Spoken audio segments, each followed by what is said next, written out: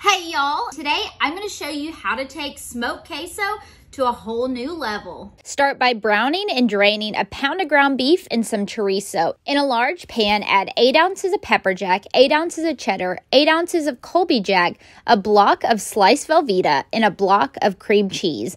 Then add in your cooked meat, along with 2 cans of Rotel, a can of cream of jalapeno soup, some diced red onion, and some pickled jalapenos. I then added 2 tablespoons of Holy Gospel seasoning and half of a can of Coors Light. I'm cooking my queso low and slow at 200 degrees for 3 hours, stirring occasionally. Low and slow means my queso will have a rich, smoky flavor with my savory Bear Mountain pellets. Once it's fully melted, serve with your favorite tortilla chips and dig on in.